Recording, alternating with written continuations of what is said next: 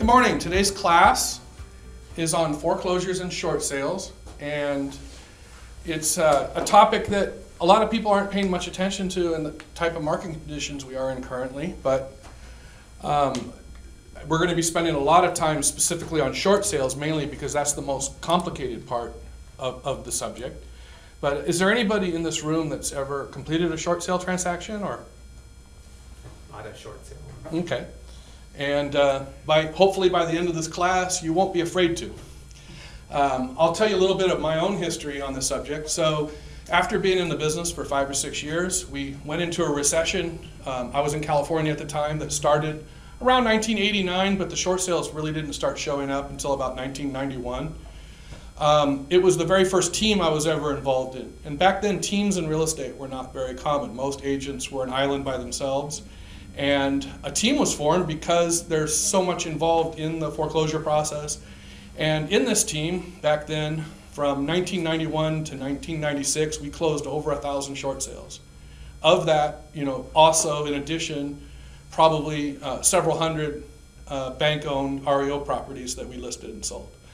Then, of course, we recovered from that market, and when the recovery happened, it happened overnight. Short sales basically disappeared in that market almost instantly as prices climbed.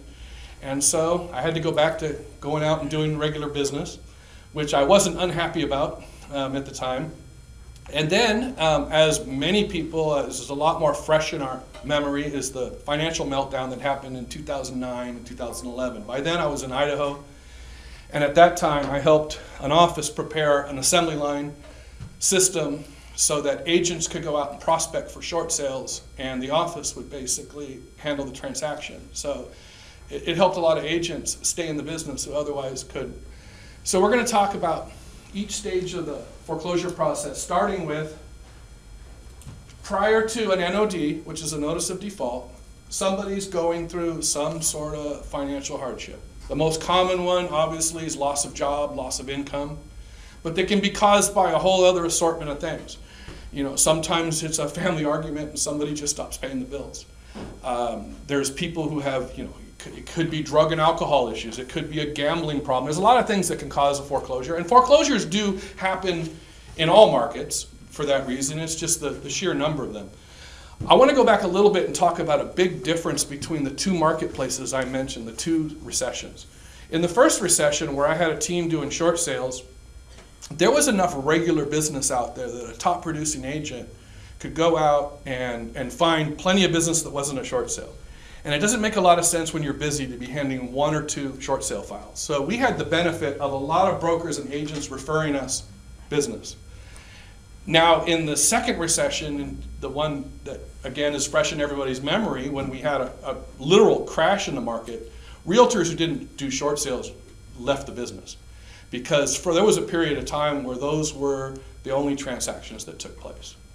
Now, currently, and this is just a prediction, I don't know when we're going to go into one of those markets again.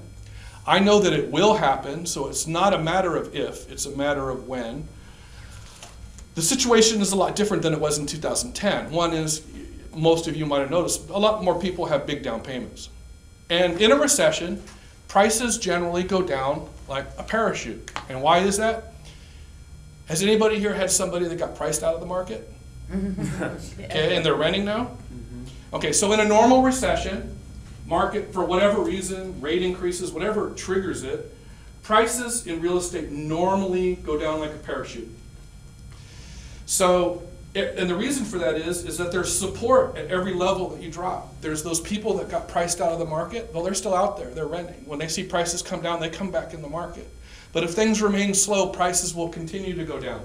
Now, here's a question for you. During an economic downturn, how soon is it before people begin to be upside down in their homes? I'm guessing 6 months, 3 months. Immediately.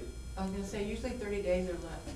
Yeah, because, and why is that? Because you have VA buyers that put no down payment. They're already upside down. They don't have, the average selling expense is what, around 7% when you had every fee that's involved. So anybody that did a 3.5% down FHA loan is instantly upside down. So you're going to have people that are upside down on their loans immediately. So they're handcuffed. If they're in a financial some sort of financial problem, they literally can't sell without doing a short sale. So here's another question. Can you do a short sale when somebody's not in default? Yes. I believe you can.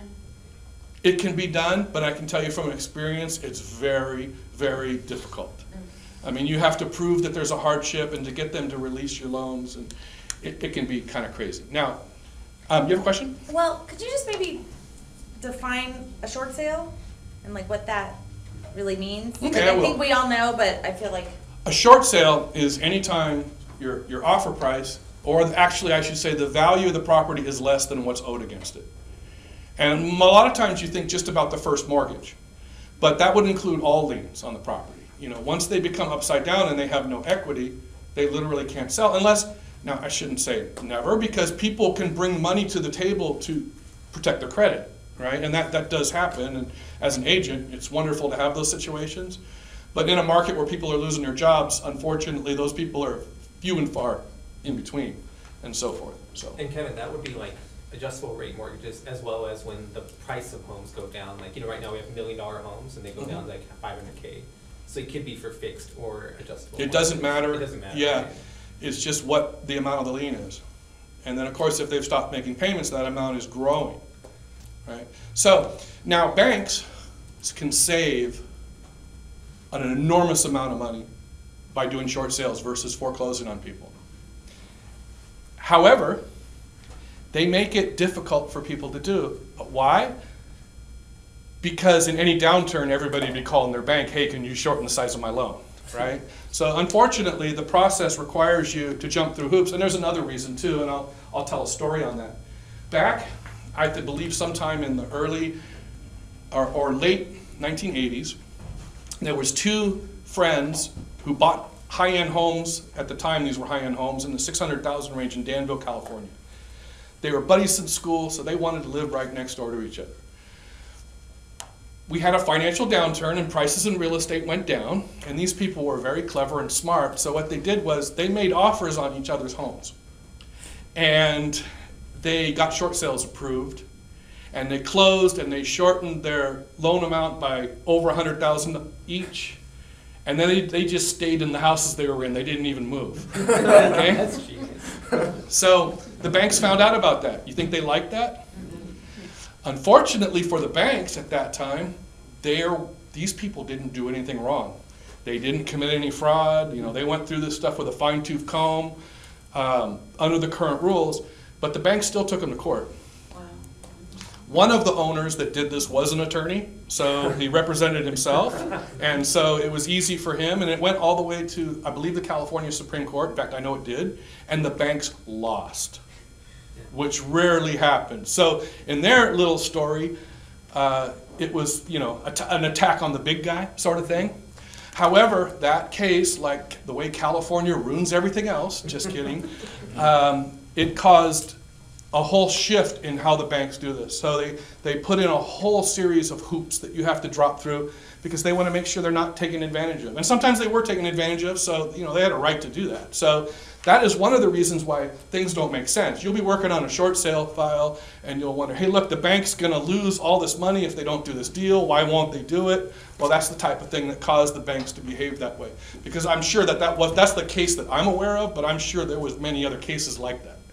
Okay, so at the early stages of this, and this class, again, this is a sales class, and it's to give you the sales skills to deal with people that are in these particular situations. Prior to an NOD being filed, the only way you're going to know somebody is having financial trouble is if they contact you. Like it could be one of your past clients and so forth. So you're not often dealing with people in this early stages, but the earlier you're meeting with somebody, the more help that you can give them. So sometimes you'll have clients that are in this situation. Now, if it were to happen today, there's a very good chance the majority of your prospects are going to have equity, right? So if it's a person that's about to go into default or it is a notice of default and they have equity, here's the challenge. The challenge is the sooner you sell that property, the more equity you can preserve for them, right? The clock is ticking. In fact, it's ticking rather fast. Once they're late on the payments, the penalties start to pile up. If the foreclosure process begins, depending on what's in their loan docs, but most of them, the fees are going to go way up. So even if they want to, you sell the property at a later date, that equity is getting chewed up as the days go by. So, do you have a question? Yeah, like, what about when you see it in pre-foreclosure? Is that the time to pounce, kind of? Yeah, we're talking about pre-foreclosure. Pre-foreclosure, Yeah, so the actual foreclosure, we'll get to that, is the trustee sale. So this is the very early stage of the process, which I'm going to go through. So I used to call it 3 stages, but I added this stage to talk about that period of time because for every foreclosure, there has to be some sort of financial hardship that happens. So that's really where this process is going to begin, right? So we'll talk a little bit about the equity. So here's the sales. How do you put, pressure on people? And here's another dilemma you have with those same people. So the person's going into default. The sooner they sell the property, the better as far as preserving their equity. But they're also now not making payments, so the sooner they move out, now they're going to have to start paying rent. And is our rental market right now pretty easy on people? No. No, it's very difficult. So that's going to be a challenge. So convincing these people to list and sell their property quickly, it sounds like you're putting pressure on them, but the reality is you're actually doing them a favor because they're going to save money every day that goes by. So again, any other questions on that part of it? So even if it's not a short sale and you have someone in default, it's good to get the clients, in addition to the rest of your listing file, is to get something in writing to authorize you to discuss the loan with the lender. Now, you'll find that that's always part of the short sale process, and we'll talk about all the documentation in a little bit. But the reason I say that, even if it's not a short sale, is because I have, as an agent, been able to avoid some of those fees being tacked on by contacting the lender and informing, hey, I'm a real estate agent with XYZ Realty, and I have this client who's going into default, and we are going to sell the property. So if you could, hold off on penalties or give them any kind of a break. And I have had some success in that. They don't have to do it, right? And then that also requires talking to a live person. Do you think that's easy? Yeah, getting a hold of somebody these days is getting harder and harder. So that being said, even though right now in this market, most of your transactions, the people are probably going to have equity, we're going to spend the most time on the short sale process because that is the most involved. But in between that is another scenario, and this is the most difficult type of situation. The people that are borderline as far as their equity. It's almost a short sale. They may have just enough to sell, and then it's a determination, is it a short sale? Often you'll end up listing those properties and they may become a short sale if it doesn't sell right away, or if you have a transaction fall through, too much time goes by, the payments start to pile up. But none of us want to work for free, right?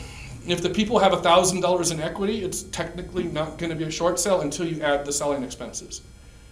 Most of the time, if somebody's going to be late, then I'm already going to consider that a short sale, right? But you still have to get the clients to approve that, and you have to go over, every process of that and make sure that they're agreeable to it. So, again, any questions at that point? So, do you understand why that's the most difficult scenario, though?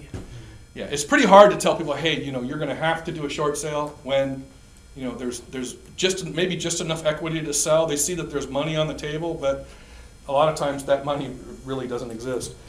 So okay, I had a question. Like, when you first meet someone in this financial hardship, how do you kind of help them make the justification of short sell now and lower the fees versus wait till later and see what the bank does? Like, what type of points do you call out to them? Well, basically what you have to do is you have to, during the listing process or during that meeting, you have to analyze the whole situation. Got it. Okay. Somebody who's lost their job and has no money, right? It may be an advantage to do a short sale for a reason I was going to bring up, and that is that a short sale can take a long time. And every month that goes by, they don't care because they're not having to make a payment. And once that transaction is complete, they're going to be back into the rental market. So each person's individual situation. Now, here's another scenario, and there's so many different ones to cover. That's why we have to spend a lot of times on short sales. What if a person has a lot of other assets and just their house is upside down? Is that going to be a problem? Yes, because the bank is going to have you list all your assets. If you don't list them, it's lender fraud. So sometimes your short sale is not going to get approved. So these are the types of questions you have to ask the clients. Do you own any rental properties? What other major assets do you have? Because that's going to have a lot of bearing on whether the banks are going to approve the sale in the end. But there's a lot of reasons why the short sale process can take a long time that have nothing to do with the bank's motivations. Sometimes it's just their bureaucracy. So, you had a question? Yeah, but you just finished with third. Well, no, let me finish that subject too. When you talk about time, how long do you think it takes to do a short sale normally? 3 months? Three, To 4 3 to months. 6 months? More like 6. Yeah, well, you've heard all those time frames. I had one that closed in less than 14 days, and I've had them go on longer than a year. So that's another area, again, it was tied into another subject where I was going to talk about that. But like, for example, let's suppose we go into a recession. The people that handle short sales are called loss mitigation people. So a bank will set up a loss mitigation department. They usually have one, but it'll have 1 or 2 people in it. But if a recession, then they have to expand that department. And they're usually not in a big hurry because those people get bank executive type salaries or whatever it is. I don't know what they get paid, but the bank's not in a hurry to expand. But the number of transactions can expand very quickly. So suddenly they're flooded with short sale files and not enough people to handle them. That's what we had during the last period of time. So, and your question? Yeah, I was just wondering with short sales and stuff, how does the commission structure change? The bank pays the commission. Oh, okay. Do they typically pay 3% or is it depending on the bank? Most of the time I got 6 total, Okay, so split the- between the buyer and the Oh, selling so agent. okay. Some of that has changed, unfortunately, but banks were usually pretty good about not, a few times they've tried to nail you on the commission, but it's rare. Okay. It was rare. I don't know, a next round of foreclosures, the banks might totally, completely change their process. Almost every loan now is a Freddie Mac, Fannie Mae loan. I've seen a 4 too. There was 4s in Ohio. Okay. What's the usual? I think he's right, 6. Okay, so the NOD. Four. I don't know. Once a person's a certain number of months late, the bank files an NOD, notice of default, which is filed in the county where that property exists. The notice of default is public record, so anybody can find out about it. So as an agent who decides that they're going to work defaults, there's several ways you can go about that. One is the list can be provided from a title company. But if you get that list, some of those are going to be a week or a month late at times. So that's okay in a market like this where there's not that many to chase, but in a market where you're specializing in that, you're going to want to know the same day. Now, the only way to do that is to go to the county recorder's office every morning, and it used to be a microfiche you'd have to look at, but now they can give you a printout and you could obtain those from the county. As an agent, that's a pretty difficult thing to do every day, is to run, and especially if you're working several different counties. So usually what will emerge, I do not know of any service now, but there was services in the past that I subscribed to. These were companies that had workers that would go out every morning, they would gather up the defaults, and they would get sent to your email every morning, and you'd see the latest default. So you would want to subscribe to one of those services. The person I had during the last recession passed away, unfortunately, so I would have to find somebody to do that in the future if we go into those markets. But other than that, your only option is to just work the people in your sphere. Now, some of the websites, I don't like to give them any kind of credit, the major real estate websites, they publish defaults on their pages. Have you ever had a client call you about a foreclosure but the property's not on the market? Isn't that a pain in the rear? Yeah, that's one of the reasons why those companies should be regulated just like real estate brokerages should be, because they do things that just don't make sense. Because anything that has a lien against it, this person might have a business that has a lien, but it shows up on their credit report, it shows up on their property, and these houses are not for sale. So you got people calling their agents asking them about, hey, there's a foreclosure on this block. Well, every property that goes into default does not go into foreclosure. People get behind on their payments, and there's a such thing as curing them, right? So that's something too, when you're prospecting, you're gonna run into the same thing. You're gonna knock on a door, and I had a real high-end home that I went to, and I thought, gee, multi-million-dollar home and they're late on these payments, and these people didn't care less about their credit. They went on a cruise and just didn't make their payments for like 4 months. And they came back and then they cured the foreclosure, and they were so rich they didn't give a darn about their credit score. So you're going to run into a lot of different types of situations. So, but the NOD is the beginning. Now, as an agent, how do you prospect these leads? So now you have your list. Now, what set my team apart and what set the company here in Idaho apart from other offices is we learned right away that the most productive thing to do was to show up in person at their door. And we had a professional brochure. I do not have an example of one with me today. We can talk after the class about how to prepare that explained things about the short sale process or the defaults. The one that I revised recently was, for people who both had equity and if it happened to be a short sale, it would explain a little bit. Because if you're taking the time to knock on doors, at least you want to leave something at the door if they don't answer. And so now this is probably the most important part of this class, is how do you approach these people. Remember when we did the listing class where we talked about the 3 things you have to negotiate on a listing are price, time, and commission? Those are the 3 objections that you're most likely going to get from people that you have to overcome. Well, now it's a short sale. They don't care about the price, they don't care about how long the listing is, and they don't care about the commission because they're not paying it. Okay? Again, a caveat, if they have equity, they certainly do care. But in a short sale situation, they don't.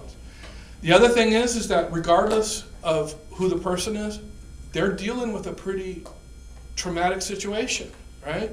So as an agent right now, you got a first-time buyer that's excited about getting their first home.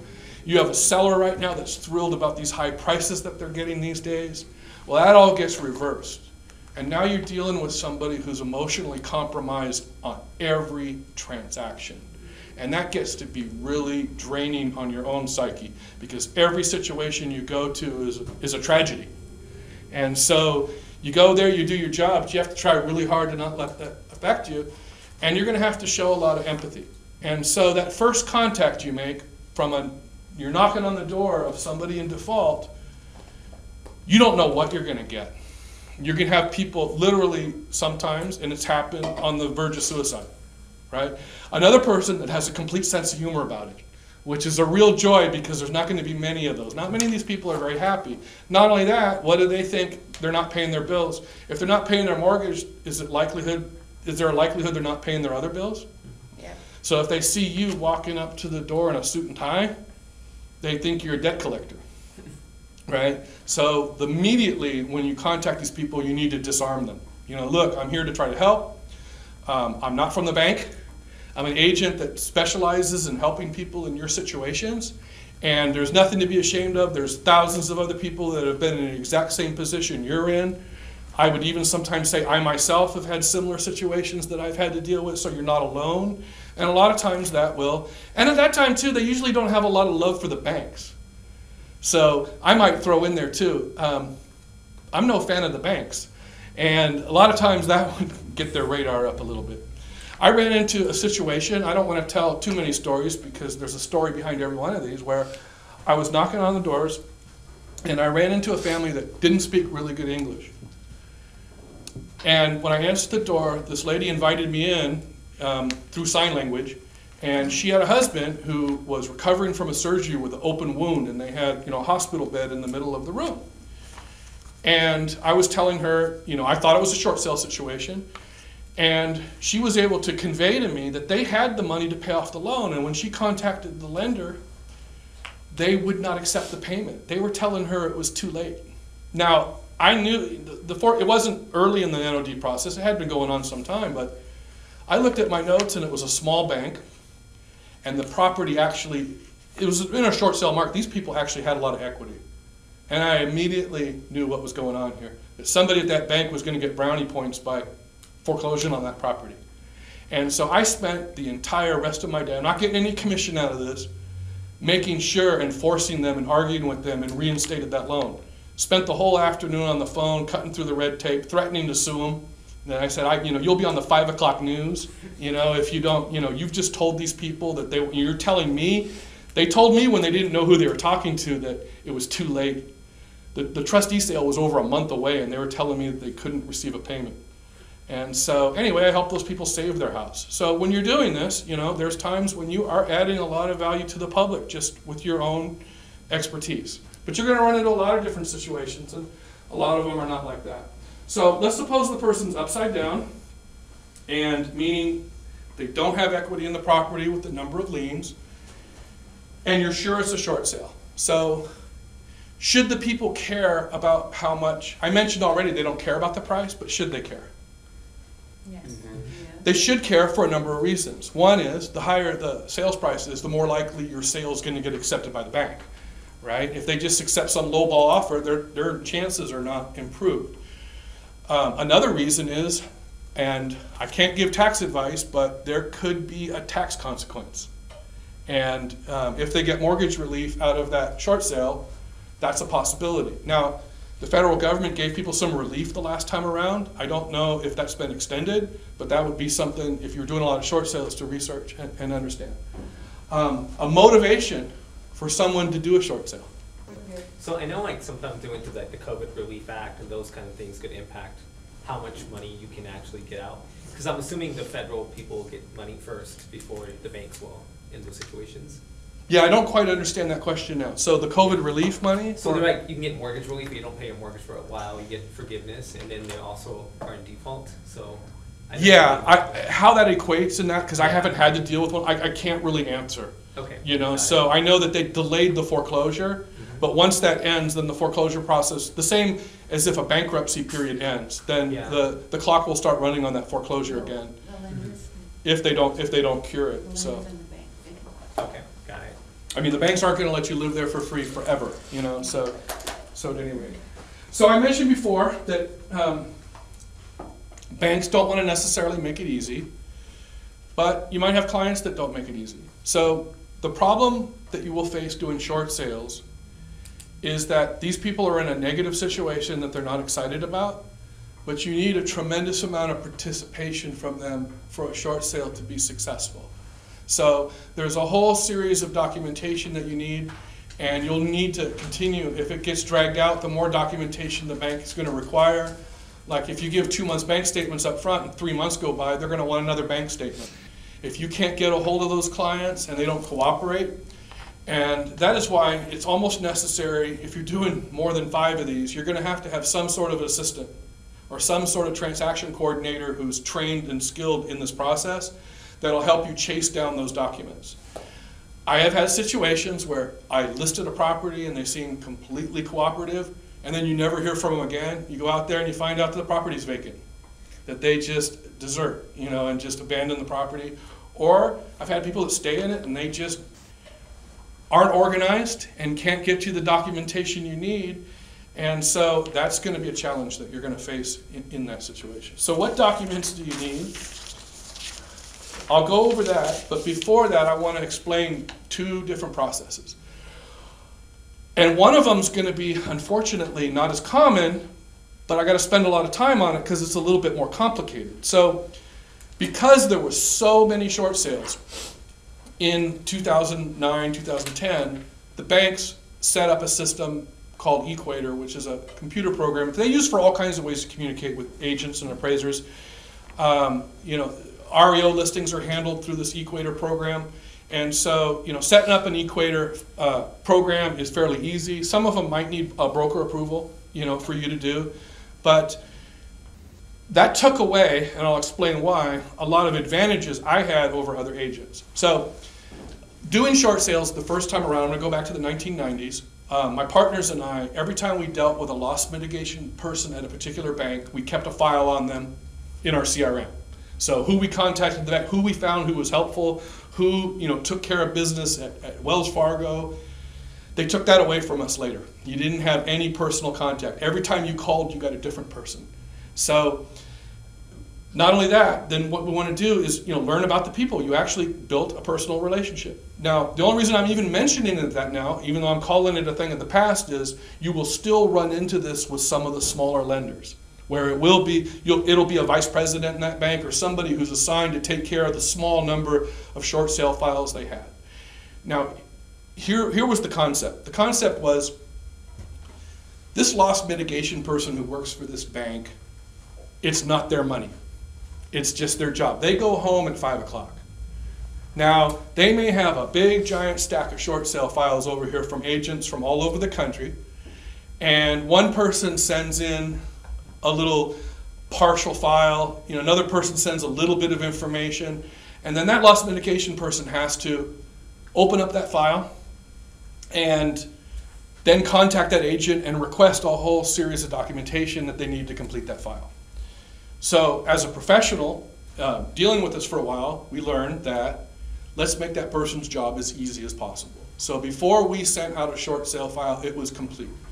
We would call any lender if it was the first time we dealt with them, and we would say, what do you want to see in a short sale file? And we would get that list, and we would make sure that we had every bit of that.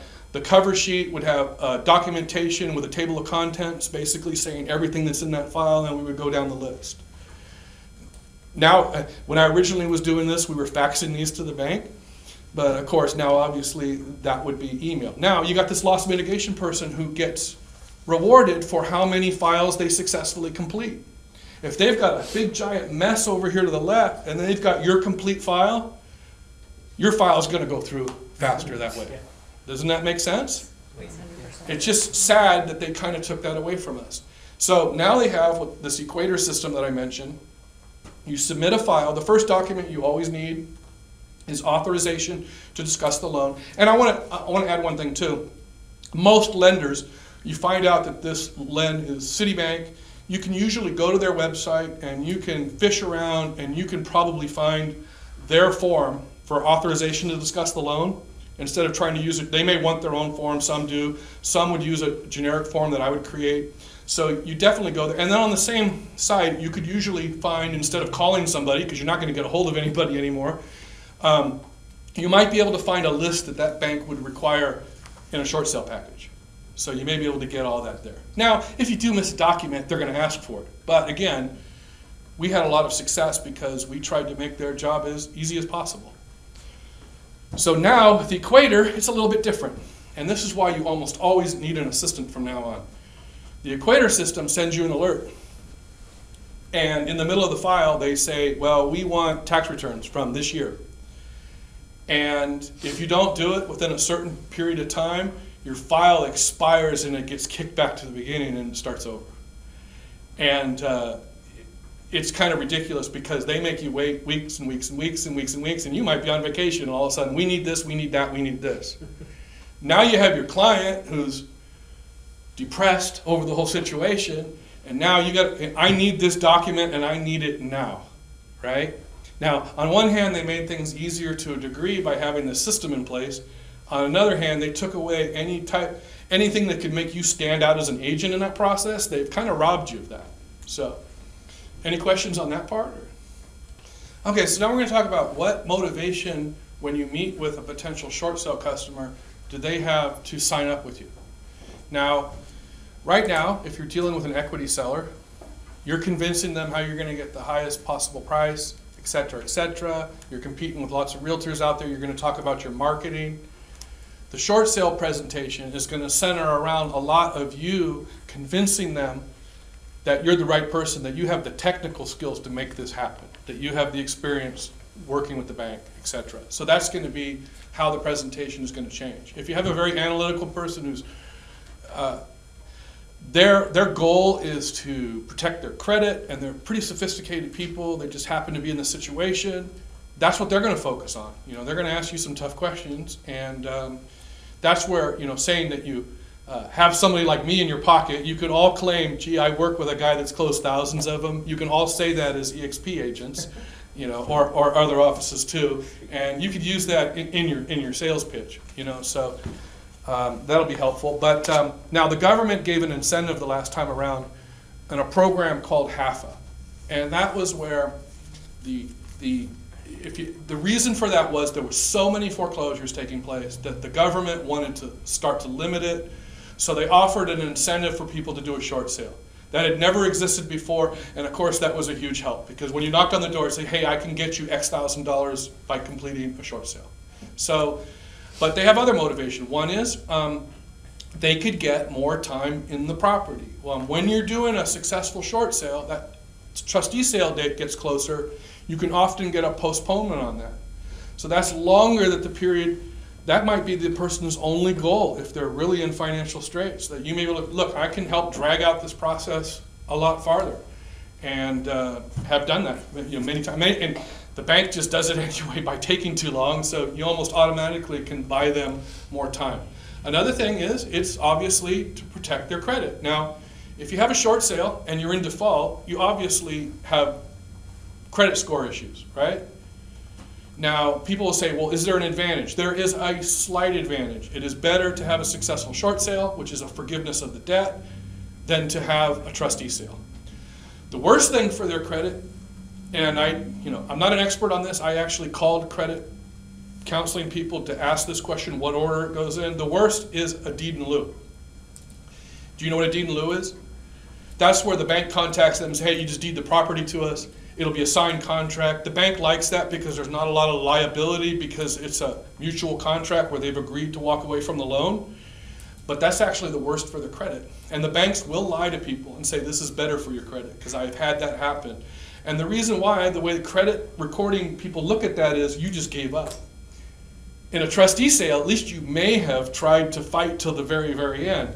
And so I don't really know if that's changed, but that was the last time I talked to people, that was the order it went in. So there is some advantage credit-wise to doing a short sale versus, so that's one of your selling points, right? Some people just don't want to have a foreclosure from the stigma of a foreclosure. They would just much rather, they'd feel better about themselves if they were to go through that. So, any questions there?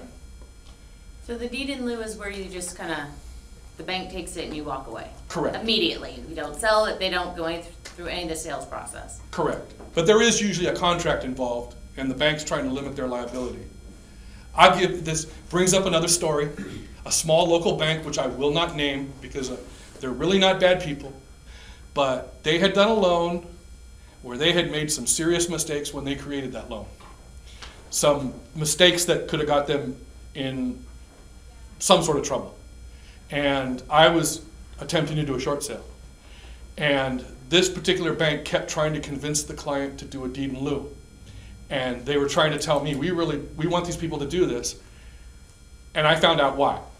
And I was able to, I wouldn't call it blackmail, but it was a vice president at a local bank here. And I said, look, I understand now, after looking at this original loan file, why you want to do a deed in lieu, but we're doing a short sale. So the best thing for you would be to just cooperate in it, and the deal closed. And but banks would have different. But their main usually when a bank wants to do a deed in lieu, there's some sort of liability issue. So anyway, so the file itself. Here's what needs to be in a file. Okay, the first thing you need in a short sale file is an authorization letter to discuss the loan.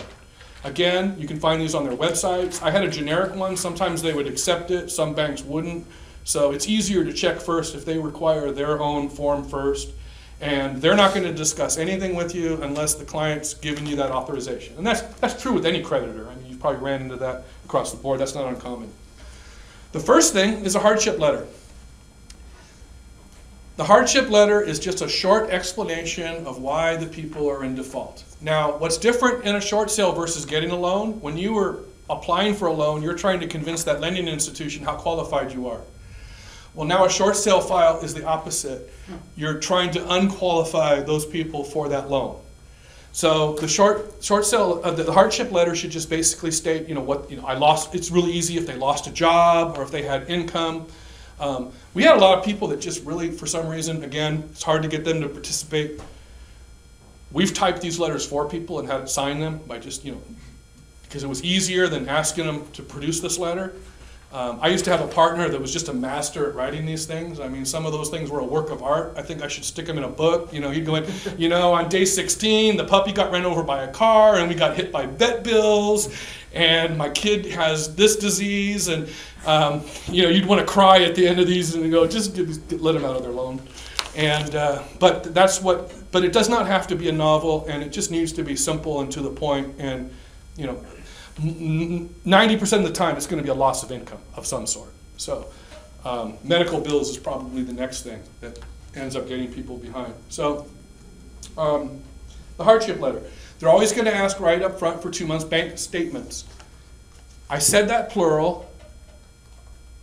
If on their list it's not plural, send them one bank statement. Don't send them all their bank statements. They may have a bunch of money in another bank account. Now, you're not committing fraud. If they ask for all their bank statements, give it to them. But if they don't, give them their checking account, whichever account has the least amount of money in it. I say that a little bit jokingly, but that's how that works. They're going to want pay stubs. If they're out of work, are they going to have pay stubs? No. Okay, but if they are still working, you'd have that. Usually they're going to want 2 years tax returns. They're going to want W-2s if they're working. So often some lenders, I would include a CMA to try to justify what the price is. You need a signed purchase agreement. And with that, if it's a cash deal, you're going to need proof of funds. You're going, just like you would any transaction, you're going to need an approval letter if they're out obtaining a loan. So occasionally in this process, they may want that buyer to apply at that lending institution. They can't force them to get their loan there, but at least then they have the buyer's credit information. But that's actually a way that they try to just hustle more loans. It happens rarely, but it has happened. So Kevin, that's a preference, not the law, right? I'm sorry? It's a preference, not the law. Like, it's kind of like when they say, I prefer this title company. Would they say, I prefer this buyer go to our loaning? Yeah, it's going to be one of those things. Okay. But when you're trying to get a short sale approved, you're probably going to want to play ball. Yeah. Now here's a question that I always bring up. When you're doing a short sale, who are you representing? Are you representing the client or the bank? You all got it right. Even though the bank is an incredibly important person in this transaction and it's not going to close without their help, you're representing the client, not the bank.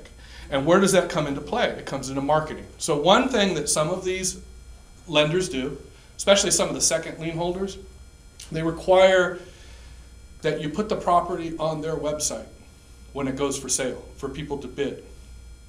Because some of those lending institutions own stock in the companies that have those auction websites. Okay? Now, is it up to them how you market the property? No. So I had this argument with a bank, and it caused me to call the real estate commission.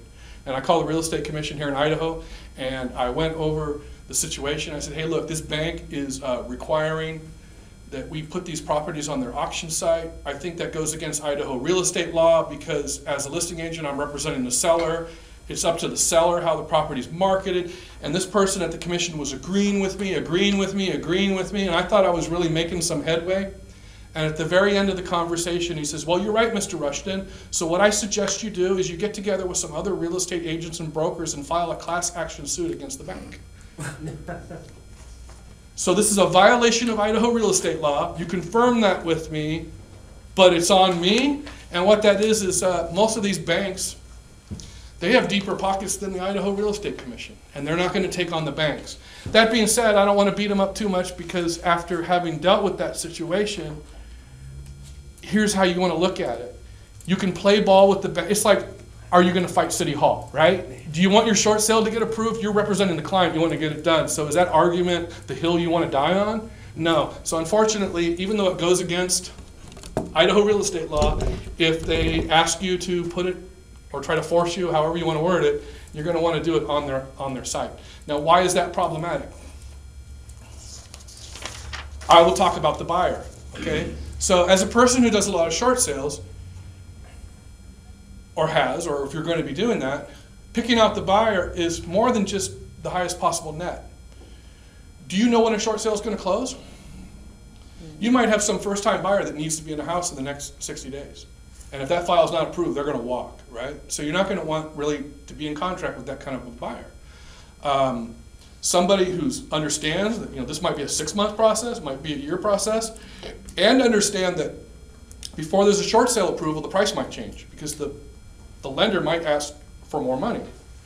So if they go to this auction site, then the highest bidder might not be the buyer you want to have in the contract.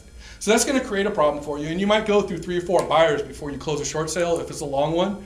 And every time you replace that buyer, it just buys the client more time in the property.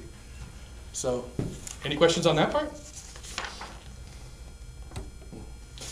Can we talk more about the highest bidder and how that works? You mentioned that sometimes the highest bidder doesn't get the house. Is it because of the longevity or the price change? No, I'm saying the highest bidder won't get the house if I'm handling it as a listing agent. Because I'm gonna look at that buyer and I'm gonna say, look, I want somebody who understands that this is a short sale. Now, if I had it my way, every buyer on a short sale would be a cash investor. Because what does an investor know? Because I'm representing the seller. I wanna have a successful close, right? Yeah. The investor knows that they can put earnest money down. Yeah. And they can wait, it's not costing them anything. And the bank's gonna come back, and at that point, that investor can decide, does this make sense for me to go forward or not? They're not gonna lose anything, right? A regular first-time buyer doesn't understand, why can't I do this? Why can't I have the seller replace the hot water heater? Why can't I, okay, so you know, like I said, if I had it my way, every buyer on a short sale would be someone who's not gonna give you that problem. But I wanna try to weed out those people. Why? Because I'm representing the seller, right? Now, I'm sorry, go ahead. Well, I was just gonna say, is it common for people to ask for repairs on short sales? Yes, because the agents who are representing those clients may not have explained what everything there is to do with a short sale, right? So they just may think they have that right. So that brings up another issue, because the Idaho contracts almost encourage this on a short sale. So if you were to get an accepted offer on a short sale, when does the inspection period begin? When the bank approves the short sale or in the beginning? See, a lot of people during the last recession felt like it should be once there's an approval. So here you've waited 6 months for the bank to give you an answer. The bank has approved a certain net. That's taken 6 months, etc. All of a sudden, you have a buyer who wants to order their inspection, and if they find out something's wrong, they could back out or they want to renegotiate. And you do not want to send that file back to the bank. So if it's going to be one of my listings, I don't care what any other broker or agent has to say. You're either going to buy it as is, or you're going to get your inspection up front at the beginning of the process. Now, their arguments can be, well, I don't want my client to spend $350 for nothing. Well, it costs money to buy real estate, and it costs money sometimes to not buy real estate. Unfortunately, again, if you're worried about $350, that's a great way to weed out a weak buyer right off the bat, right? So, doesn't that make sense? So, I hope it does. Yeah, Kevin, Yes. for mine, it was a short sale. I just made it an optional inspection, so I knew what was wrong, Mm-hmm. so I could put the home warranty on it afterwards. But I made it, it wasn't a contingency for the sale. I just want the house. Just Yeah, and you know, you could do that, like, again, for your own benefit. If the contract says, that's why I said as is, or if it's not as is, you need to sort this out up front. Yeah. Right, so, another thing too, when a person's in default, they're not gonna have money to maintain it, right? So, it is understandable that the condition of the property 6-8 months later might be different when the buyer first saw that house in the very beginning, right? But even then, again, they don't have bills to fix things, right? So that is an issue, and again, most investors, they're getting a good price on it, and they're, so forth. Now, price. Now, during a short sale process, the bank can order as many appraisals as they want. It's really common to have, it used to be common to have 3, and then they started doing BPOs, which are brokers' price opinions. Usually there'd be 1 appraisal. Now, the way they use algorithms and they cancel out, I don't know, they probably are going to do less appraisals in the beginning, but those appraisers can make or break your files. And it's really frustrating when the person doing the broker price opinion is your competitor. They're not going to help you necessarily. Now, here's something they're not going to share with you. They have a magic number. Now, back in the old days when you dealt with a live person, sometimes you could find what that was. And what that magic number was, after they took the average of the appraisals, how close of a margin does the offer have to be in order to get accepted? I know that there was 12%, there was 14%, but they're not going to share that with you normally. Why? Because if you know it's 14%, they're going to have a lot of offers that are exactly 14% below the accepted amount. Correct? So you can understand why they keep that. So that formula might be changing. But they're working within a certain parameter. And again, that person, that loss mitigation department person, they're sitting there. Now, then they issue what's called an approval letter, is what you've been waiting for now for 6 months, or 3 months, or a week. The approval letter is the equivalent of a counteroffer. And let's suppose your offer was $300,000, the bank comes back at $310,000. You go back to your buyer, they agree to the $310,000, you just write a simple counteroffer for your regular real estate file. And that reminds me that I did miss something. On a short sale, you still have all the other required paperwork when you put it in the MLS and what you need for your file, as you would any other listing. Okay, I just want to add that to it. So obviously with your buyer at that point, you would have to, now if they say no, Well, now you have an approved price from that bank. Let's suppose that investor backs out or that buyer backs out of the deal. So now you have what's called, and some of you may have seen in the MLS before, that this is an approved short sale. Okay. Now, what if there's a second on the property?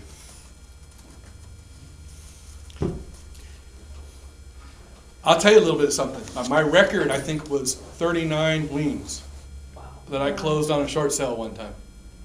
Okay. I had another one where the people had a $500,000 federal tax lien against them. And during the initial interview process, when I heard that, most people would say this file is dead. But this person had already told me they worked for a state senator. And so I asked, literally, I said, is that state senator? That state senator was now a real senator. And I said, can you contact that person and see if they can help you with this? And we actually got them to release the sale through there. Speaking of that, is another question. Can you sell a property when it's in bankruptcy? Yes. Okay. So what that is, what's required is a process called a relief of stay. Okay. Now, at that point, the people already have an attorney. Okay. Now, I've had many attorneys who are very cooperative, where there's, yeah. Now, the lender doesn't mind because they're thrilled about getting that property released from the bankruptcy, you know, and out of their hair. Because bankruptcies can be dragged out a long, long time, and the banks can't start the foreclosure process until the bankruptcy is over with. It only costs a couple $100. I don't know, it may go up, but I can't tell you what attorneys are going to charge. But sometimes the people don't have the money. I've paid the fee before. And when you're getting a full commission from the bank, it's a no-brainer. But I've also had attorneys that wouldn't cooperate on it. And that's problematic because you can't give legal advice. Well, you shouldn't be giving legal advice. So I know more about the short sale process usually than the lawyer does, but the lawyer certainly knows more about the bankruptcy process than I do. And there might be some other issues you don't know about it. But I've been really frustrated before when a lawyer wouldn't cooperate with a relief of stay. But I'm sure that they had their legal reasons, and if you run into that, you might run into a dead file. Unfortunately, the people then are probably going to just foreclose. So here's where I skip around a little bit. I talked about second liens, and I didn't finish that subject. Okay, so the second lien holder, if it forecloses, they're out of luck, right? Here's a scenario. The bank has the first mortgage, and a private investor has a private mortgage. At some point in that process, you call up that person and say, hey, look, I'm working on a short sale. I'll give you $1,000 on your $40,000 loan, okay? Now, when it's a mom and pop private loan, that's a huge hit for them to take, right? They're usually going to be institutional loans. But what will happen in the short sale process is the first lien holder knows there's a second. The first lien holder knows that the second has to sign off. So the first lien holder will usually dictate how much money can be allocated to that second.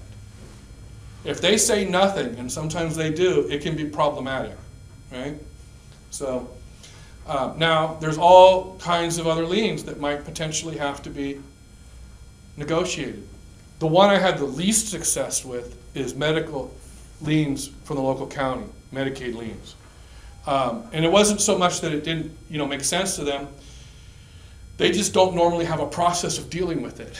You either pay it when they think everyone has equity and they don't understand how this stuff works, and you're trying to explain to them that it's a short sale, and maybe they do now, but back when I was doing it, they just didn't have the tools to deal with it. So let's suppose you close, you're successful, you have a successful short sale close. It's no different than any other close. The difference is, you know how today we like to take our picture at the title company with the key to the house and everybody smiling? You're not going to have that with your short sale closers or your short sale buyers. So no basking? Nah, gift back. I've done a lot of things to help people out over the years above and beyond that were in those situations. Like sometimes they don't, Now, let's go to the part now. We're going to talk about foreclosures. Okay, so the person either doesn't try or the short sale was not successful, but for whatever reason now, we reach stage 3, which is the trustee sale. In some states, like the state I originally worked in, they were literally done on the courthouse steps. You stood out on the steps and they would shout out the bid prices. Here in Idaho, they're usually held at title companies. There might be some others at the courthouse, but all the ones I've attended have been at title companies. and you need to have cash to bid. The lender will set the bid. Usually, they set the bid based upon the loan amount. In a down market, a lot of times that loan amount's higher than the current value, so you don't get a lot of bidders, and the bank end up taking back the majority of the properties. Some banks who literally wanted to sell at a sale, they'll start reducing that minimum bid until they get the property sold. But most of the time, if a property doesn't sell at the trustee sale, it will go back to the bank. So, as an agent, how do you get paid at a trustee sale? Find a way to get it sold. In the trustee sale, it's going to be auctioned off there. So you might have an investor client who wants to help you. Say you have an investor client, hey, can you help me with trustee sales? You as an agent, right? So the bank's not paying a commission at that stage, right? So the county's not going to pay it. The buyer has to pay it. So you need a buyer rep from that buyer for that trustee sale. Now, why would they do that? Because they could simply show up there, they could bid on it, right? So you have to add value. If you don't add value, you got no business being paid on these anyway. And here's how you add value. At a trustee sale, there's no title insurance. So any liens that are superior to that loan are going to hang on with the property. So an investor could make a terrible mistake. Another thing is they don't always state whether it's a first or a second at these sales. And somebody who's rushing because they see a good price, okay? So as an agent, you have to do the research ahead of time. So anything that's recorded at the county recorder's office, and this process is evolving. So there's always going to be some risk involved. There's other things too, like, is the property occupied by a tenant with a long-term lease? Shouldn't your investor want to be aware of that? So you as an agent can be the person going out and doing that legwork, going out and finding out if the property is vacant. But the liens are the most important issue. Now, when we were doing a tremendous volume of these, we had cut a deal with the title company, because the title company at the last minute can run a scan to see what liens are on the property for you. But it's expensive. It's expensive for them to create a prelim. And if you're bidding on trustee sales, you're going to research a bunch of them that are never going to happen. Because just because it's scheduled doesn't mean it's not going to get postponed, canceled. Sometimes they're cured at the last minute. I've been responsible for that many times. So you had to prepare a cashier's check, show up that morning to find out it got canceled an hour earlier than you showed up.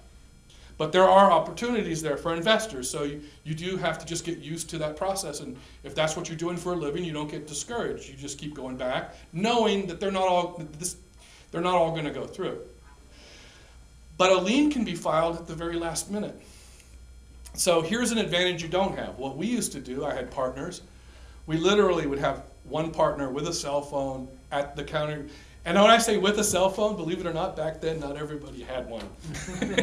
We would have a partner with a cell phone, weren't we special, at the recorder's office, staring at the desk, trying to see if anybody was going to record something at the last. You don't know what they're recording, but you could look at the microfiche. And we promised that service to a client, but you know, a lien could slip through. So let me read off what types of liens that are superior to a mortgage.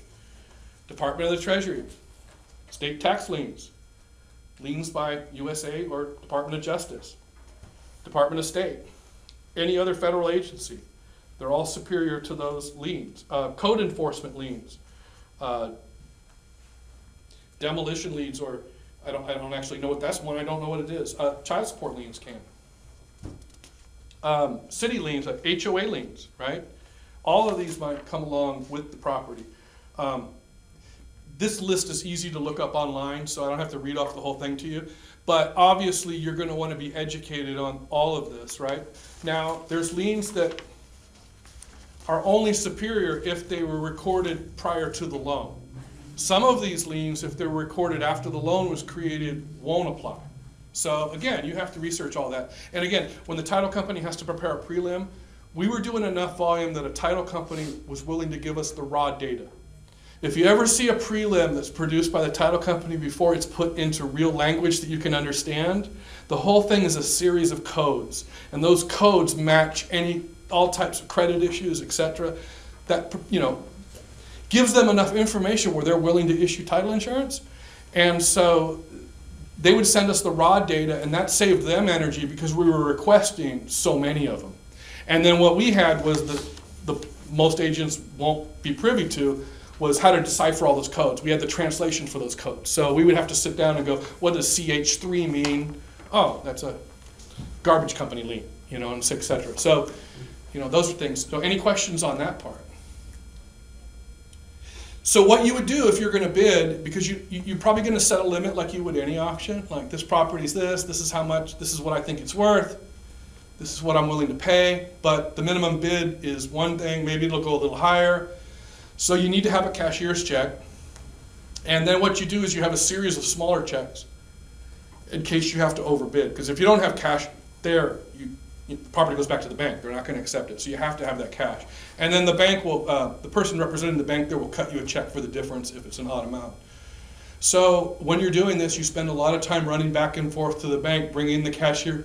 Your teller at the bank obviously is going to figure out what you're doing after a while. I brought a lot of cashier's checks back to the bank because I didn't actually bid on the property. So now if you have a buyer rep sign with those people, again, I'll go over that one more time. I charged 3%, but I could easily justify that too, mentioning the systems that we had in place for this. So it was very easy for me to rattle off to that investor what value I'm bringing to the table.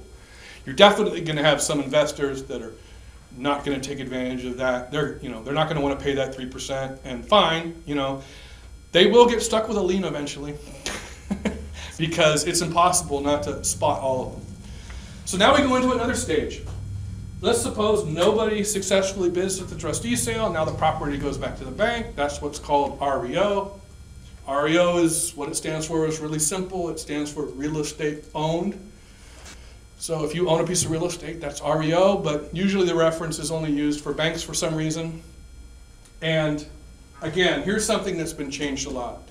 There was a time when you could contact the bank at this early stage, and if they were to get through all the legal hurdles involved in the foreclosure, sometimes they have to hang on to the property for a while to make sure that they really have clear title that they can pass on. Again, when the bank forecloses, they pick up some of these lien issues that they have to deal with as well. So, but before the property goes on the open market, you used to be able to contact a bank like Wells Fargo and say, hey, look, you've got 3 foreclosures in this neighborhood, and I'll give you 60 cents on a dollar for them and get them all off your books. And you deal with a live person and they would let you do that. Well, those days are gone, okay? But that does not mean you as a realtor, let's suppose you have a buyer that's been, once they missed out on the trustee sale, they just really want that property. There's nothing wrong with the squeaky wheel concept. By getting on the phone, trying to talk to a live person, and finding out, and if anything, you might find out who it's going to get listed with, and etc. So, that's the buying process side of it, right? Other than that, you just wait around until it actually goes on the open market, and if you miss it, Now, as an agent, because we're talking about sales here, I want to talk about short sales, pre-foreclosures, foreclosures. If you want something that's going to make your phone ring, if you're specializing in foreclosures, you no longer will need to pay for buyer leads. Your phone will ring off the hook. We used to have so many buyers contacting us about foreclosures when we had them in volume that we had to set up a separate phone line for any advertisement we did, and it had a little counter on it. This is an antiquated antique now, right? But I'd sit there while I'm working, watching the counter go up on this thing with people leaving messages about foreclosures. It would get into the hundreds by that evening, and part of my routine was to sit and listen to all those messages. And they're almost always, a lot of them are investors or dreamers, whatever you want. Because you're doing foreclosures, they think, They think it's a deal. Right. And it is what it is, but if it's a foreclosure, does that mean it's a good deal? Not if it's not priced right. But they do make the phone ring. You'll never pay again, I'll mention it, for a buyer lead again if you're doing foreclosures. And a lot of times I'd get the same type of thing where a person would say, hey, maybe you can help me. I'm looking for a good deal. I'm looking for a foreclosure. And maybe it's a house flipper, etc. And say, but I don't want this neighborhood, or this neighborhood. And I'd always ask the person, and they'd name some bad neighborhoods, whatever your definition of bad is. And I would ask them a question every time when they would say that. I would say, well, let me just ask you this. If a property that was worth $200,000 and I had it for $100,000 in that neighborhood, would you still buy it? And if they'd pause and say, no, I don't want anything in that neighborhood, immediately I knew I was talking to a rookie. One time, I had some buyers make an appointment to meet with me in person, and they sounded good on the phone, and they showed up. And they were in the conference room, and I was late. And I finally came in, and they're waiting for me, and I go in there, and I shut the door, and one of them stands up and says, "I just want you to know that we don't have any money, but we have a lot of enthusiasm." And I knew right then and there that they went to some late night, or they watched a late night TV show and ended up in a seminar, and they said, "Here's how you approach this real estate agent." So that was a very short meeting. So I was very polite, as I am to everyone, but again, foreclosures will bring the buyers. So finding buyers is not going to be your problem. It's getting the transactions done through the bank that's going to be your issue. So that's from the buyer's side of the foreclosure issue. We're going to talk about listings. At one time, I had contracts in certain zip codes with Bank of America, Wells Fargo, GMAC, United Bank of Texas, San Francisco Savings. I had a whole portfolio of them. And then once you have a few of those, when you talk to another bank, you have that on your resume, then it makes it easier. Getting the first one obviously is going to be the hardest, okay? It's gotten a lot harder to who those properties get assigned to. So going back, before the property's listed, you might be able to talk to somebody, you may be able to put a deal together. It's not going to be easy, but if you have a good buyer, or if you're looking for it's worth trying, because all it is phone calls, right? And all they can tell you is no, right? Because they're going to have all the larger lenders, or any Fannie Mae, Freddie Mac loan, they're going to have a whole process that they can't deviate from, so they're going to have to go through this listing process. Now, as an agent trying to get listings from the banks, one way that agents here I know that locally have been successful at it recently do a lot of BPOs. And a BPO is basically an appraisal. They'll tell you in the instructions how many pictures they need, what kind of description they need, and you basically give that bank a broker opinion of value. And when I say broker, the banks don't care whether you're a broker or an agent, but in Idaho, real estate law requires you to be a broker. Now, that also means that your broker can sign off on it and allow you to collect that income. And then they do pay a fee, and the fees vary. So there's agents who make extra income from doing this. I myself always made more income from sales, so this was just kind of a side thing that we had to do to keep the relationships going with the banks. So we would end up reviewing them, but we'd have staff prepare them, and then we would sign off on them. So, we had assistants that would help us take care of it. And they require you to, if you get on the list, you can get on a list for BPOs, you can apply for it. And now, you're going to do a lot of BPOs that don't turn out to be foreclosures, because banks order these for all kinds of reasons. One is, loans are traded amongst lenders. Sometimes before a bank buys a loan, or an investor buys a loan, that is, they're going to order a BPO on that to make sure the value's there, to make sure the property is not upside down or some other reason, or to just get recent pictures of the property, making sure the property is in good shape. So there's all kinds of reasons, but the more you do, eventually they might assign you a listing. They will rarely assign the listing that you did the BPO on. That lender will assign you usually something else. And then once you break through that period, then you're on your way, and you'll probably get, or potentially could get, many listings in the future, but it's not guaranteed. There's agents that have done a gazillion BPOs and never got a listing, okay? So the other way, and again, this is the shorter part of the class because it's not as complicated as the short sale process. Smaller banks are much easier. I mentioned one of the banks that I mentioned was United Bank of Texas, and they literally on a conference call with me and my partners, we just called them up one day, got the right person on the phone, faxed, again, dating myself, faxed over a resume, and they were impressed with the other lenders we were represented, and we began listing all of their, they had a surprising amount of loans at that time. I don't even know if they're still around. They had a surprising amount of loans in our market at that time.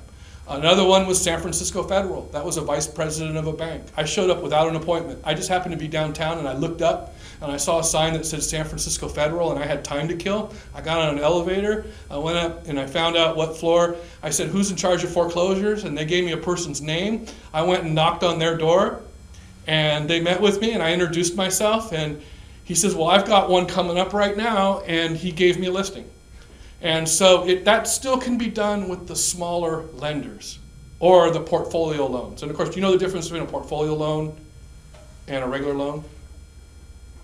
A portfolio loan is more like what people think lending was or is. And that is that a bank takes people's deposits and then they have this money to invest. And so they take that money that you deposited from your paycheck and they produce a loan.